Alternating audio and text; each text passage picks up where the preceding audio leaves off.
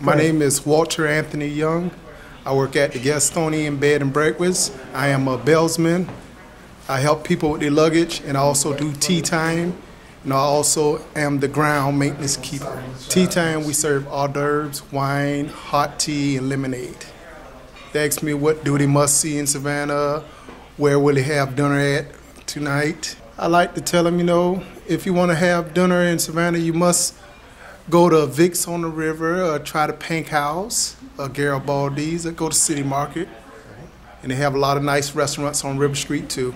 Tell them they must go to the Mercer House and they must see Chippewa Square. Chippewa Square, that was in Forrest Gump movie where Forrest Gump was in the square. And the Mercer House was in the book of The Garden of the Good and Evil. It was in the movie. See? What do you like best about your job? Helping people. I love to see people smile.